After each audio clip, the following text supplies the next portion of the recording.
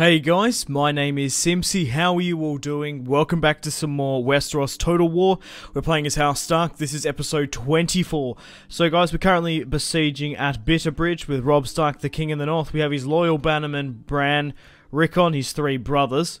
We've also got Horsebane, Roose Bolton, Tristan, Martell, Galbert Glover, Rickard Karstark, and Jon Umber pushing down against the Tyrells. In the last episode, we managed to kill a fair few Tyrells. At the moment in the campaign, we've killed Mace, we've killed Garland, we've killed Florist. Florist Tyrell. Oh, Jesus. I meant to say Loris. I got the flowers on the mind. Florist Tyrell. That's actually quite funny, that is. I might leave that in. Regardless, we're pushing against the Tyrells. Depending on how well we do, we might even split the army and go northeast and face the Arryns. But the Tullys, oh, got to give it to them. Currently besieging Salt Pans. Nestor Royce is in there. Another army. I was accidentally saying Harris Harlaw when referring to House Arryn in the last part. I meant Harold Hardling. But the Tullys have 2 full stacks here. They're doing quite well. That's a lot of siege equipment. 4 battering rams, 2 ladders, 2 towers. Okay, so can we take Bitterbridge? No, in one more turn.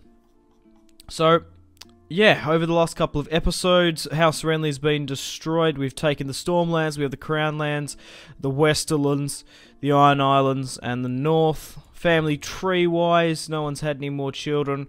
The latest sort of children, Rickon had a son Marlon who was half Karstark, so they're somewhat inbred, but House Karstark was made a long time ago from Karl Stark, who left and built his own fortress.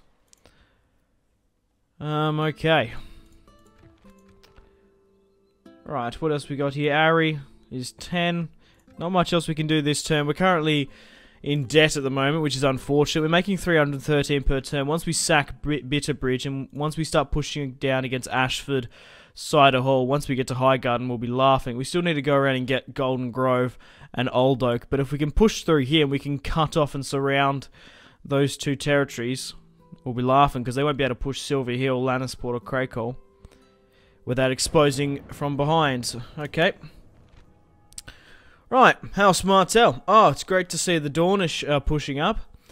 Assistance request. Your ally has requested your assistance in battle. If you accept this army, your army will reinforce. Do you wish to accept? Yes, I would love to control it, though, because that's a rather large stack. Lionel the Heir, a random generated general of House Tyrell. Trying to save some Dornish. Let's do it. Let's hope we didn't lose too many, though. No, I don't think he actually did. End of turn report. Stark with the military, Tully with the financial, Tyrell with the production. Really, that's flipped. Stark with the population and overall. Death stalks the land in Griffin's Roost. It's great to see the Martells. Obviously, they do have Blackhaven. They're pushing into us, helping. We could even give them, like, Ashford, so they continue to push with us. But we'll just have to see. Okay, what else is happening? Let's get Robb Stark, the King in the North, to take Bitterbridge. A 2-to-1. Let's just hold that for a minute. Now, I did ask you guys in the last episode, who should I make the Hand of the King? And it was sort of a bit everywhere. I've made the decision myself. Roderick Cassell is going to be Hand of the King. He's 67. There was either a choice between, Wyman Manderley, Jon Umber, Galbert Glover. I feel like Jon Umber and Galbert Glover are more military-minded. But obviously, being the Castellan of Winterfell, he is not, he won't, yeah, he has some of the same skills as it takes to be Hand of the King. I'd rather not give it to Bran or Rickon. So, yeah. Roderick Cassell, I name you the Hand of the King. He's 67, so he might not last too long. Okay, what's going on here? We can push against Lionel here, or we can surround and take Bitterbridge. I think, because we can't push any more men over the river, we're going to get Roose to hit Bitterbridge from the side, and we'll also push up Tristan Martell. We'll auto-resolve the Battle of Bitterbridge. Okay, and then we have who? Rickard Karstark, Jon Umber, and Galbert Glover. Should I fight with John Umber's army? Or Rickard Karstark? Those cell swords are not as good as my men-at-arms. Okay. Right, let's get Rob to take Bitterbridge and then we'll play that battle down there. It is a 5-to-1 ratio. We have roughly just over 5,000 Northerners versus 1,000 Tyrells. Clear-cut auto-resolve. Rob lost 277. And now that we've taken Bitterbridge on the Mander, we've boosted up our economy. And we've freed up these units to cross now. What's this? Samuel Crane. I didn't even see that. That was hiding behind my my lines. 7 to 9. Yeah, another auto resolve there. Alright. Let's get Rickon to push across. I might even move Roos here. We'll just hold a line here until Rob's ready. Right, let's merge up. Let's build a Godswood and... Actually, let's repair first, and then we'll build a Godswood. We need to get that old gods conversion going on. Okay, so Rob's in Bitterbridge, along with his 3 brothers, Bran and Rickon. Roose Bolton and Tristan and Horsebane are here. The Martells seem to be pushing. Lucas Tyrell, a randomly generated general as well. So let's fight with John Umber. They've fled back. And let's push through here now as well. Okay, it's a 9-to-2 ratio. We have 7,000 Northerners versus just shy of 1,000 men of House Tyrell. A lot of armoured spearmen, a lot of just spearmen, a couple of free riders. Lionel, obviously not of Tyrell blood, just a randomly generated general. We've killed Garland, we've killed Loras. Mace Tyrell is dead. Willem Lannister is... No, is it William or Willem? I think it's William. Nickname Willem, I guess. Yeah, William Tyrell is still alive. He is the faction leader, and I guess Lionel is the randomly generated general. Yeah, no one. It's impossible for anyone to come of age now, if they were even born and conceived and born on the first term. Jesus, this bloody picture scares the flying fuck out of me so much. Blood and fire, words of House Targaryen, even though it's fire and blood. I don't know why. Okay, why that is. Okay, so we're facing the Tyrells here. This is very interesting because we have a sept in the way. So how are we going to deal with this? How are we going to rectify this situation? What side are we going to deploy upon? Do we push this way? Or do we push upon the corner? Or do we completely not bother and push on this other side, which might be a little bit better for us? Because this seems, if we deploy here, it's going to put us...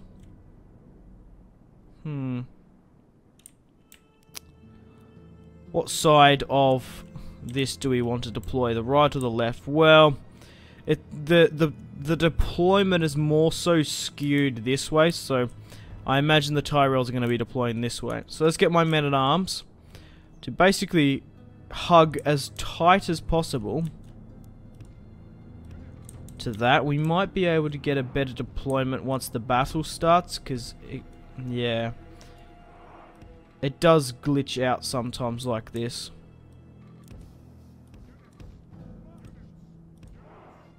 Which is odd.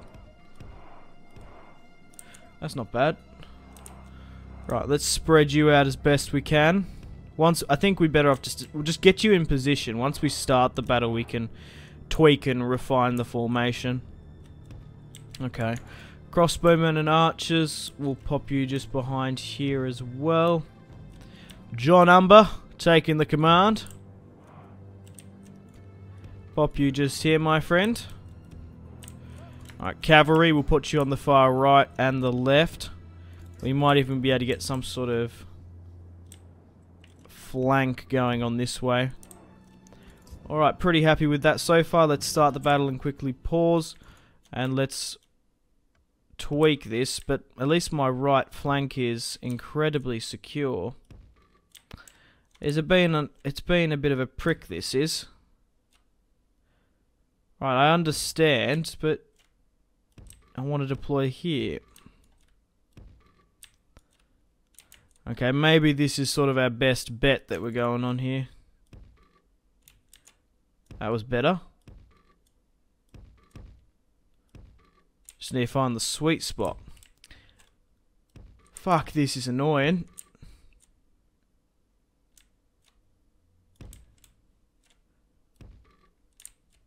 Alright, that's gonna have to do. Oh, you gotta be kidding me.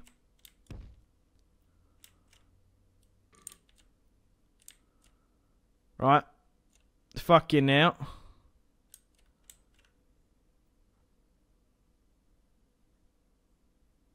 I think the game's lagging. I don't know why it's doing this. It's just freaking out. No, it's not the game. Right, that'll do. Jesus. It's gonna have to do. Right, it's unpaused now. Right, reinforcements. My reinforcements are coming from where? Okay, right, and then Rickard's coming from the far right. That's great. That'll do. Okay, we're reforming now. Let's do the same with my archers. Right. Cavalry get on the flanks. It's sort of hard to see the Tyrells because they're hiding in the trees. Push this way. Keep John Umber at the back. Get Rickard, Carl, Stark and Galbert Glover to push up. No Stark fighting in this army. Well, I meant as in Robb or Bran. Loyal Bannerman, hopefully. We want the Tyrells to push us. We've got a really good position here. Cavalry at the ready. Pushing through here quite nicely. We might even be able to neutralise these guys here. There's only 22 of those free riders and then 16 of the hedge knights. We'll just sort of see what they do. My crossbowmen are in range of their crossbowmen.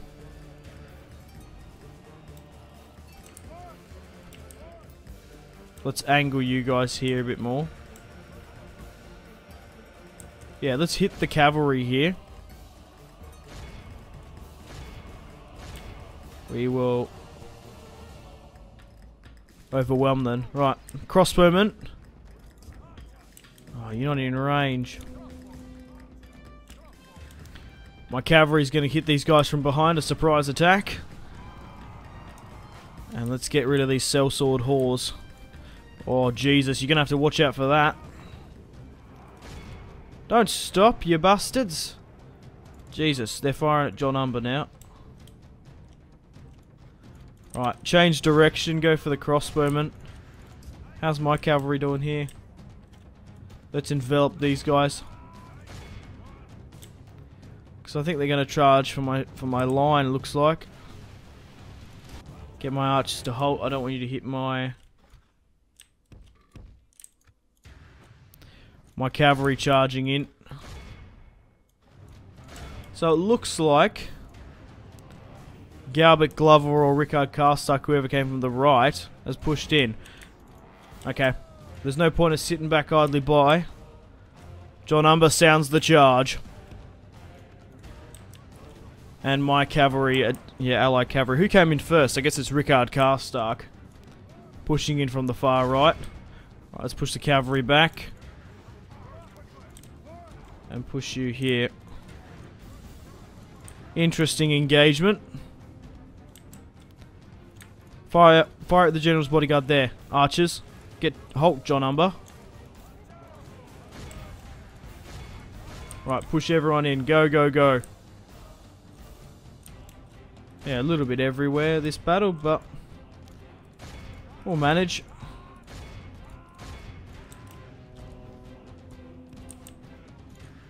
Right, we just need to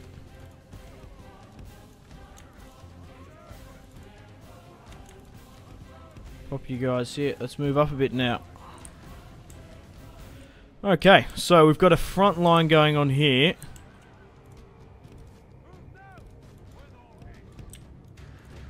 And we've got another one going on this side. Yeah, push up and help. We might even be able to get around. Where's my cavalry? Push this way. And it looks like we've nearly enveloped them. Nicely done. Push up here and support. Archers hitting these guys from behind. I'm going to get my archers to halt because I think we're going to cause too much friendly fire. Alright, move John Umber up. And get the cavalry to get around them. The rest of my cavalry's finishing off the last of the free riders. That's good. And my infantry's disengaging them here. Cool. So it's sort of got a line here going and then a line around the other way. Come on, brave men of House Stark with John Umber. We're Rickard Carstark. And Galbert Glover. Obviously not leading the van, coming from behind now, trickling in more reinforcements. Cool. Right, cavalry, where are you? Other cavalry here. Perfect. Oh, there's already guys engaging. Right, I want to get some charges from here, from behind. Go here if you can. And yeah, just try hit some of these guys from behind. Go, hit the spearmen here. Try break them. Cavalry, draw your swords! And this should be alright. This might give some breathing room for my infantry to push up as well. It wasn't the best charge, if I do say so myself. Pretty piss poor, for being honest. Right, let's get these guys down here. They're broken now, though. When one breaks, it causes a flood. If there's a trickle, there's a flood. Okay. Let's move my cavalry further this side. Except for those infantry. Right, we're enveloping them now. How am I... Yeah. Hit these 11 crossbowmen here. Should get a good charge.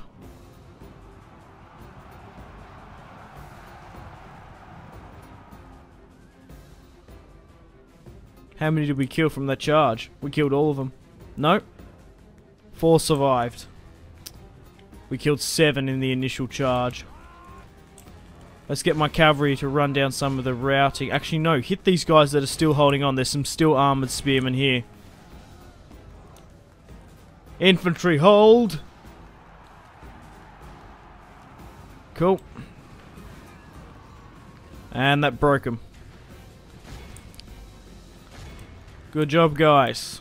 Very, very good job. And Galbert Glover is finally moving into men-at-arms.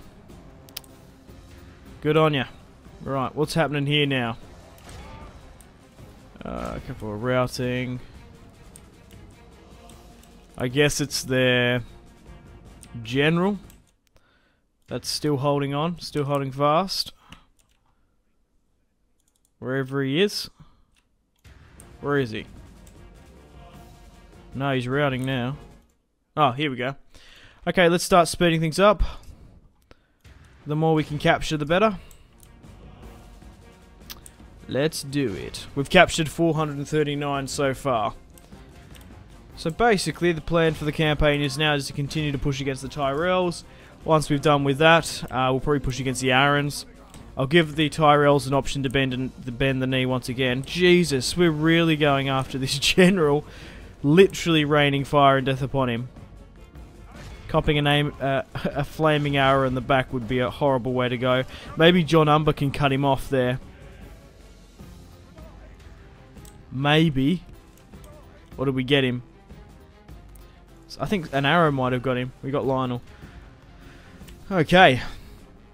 So guys, in the not too distant future, this campaign will unfortunately have to end, I know.